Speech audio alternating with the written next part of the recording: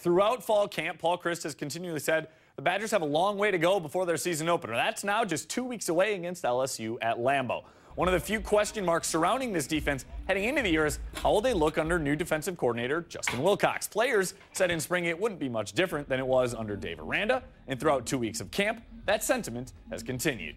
We're getting more comfortable with each other and with the way coach is going to call plays, and I think we made a lot of good strides. Still got a bit to go, but I think we'll be ready come September 3rd. I don't think we're that far away from where we want to be.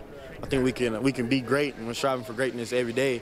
But yeah, we have a long way to get to greatness, but we're working for it definitely. I think they're doing a great job. The big picture things they have, it's the details of the assignments, and then it's the situational football, understanding what the offenses like to do on, second and short or in the red zone.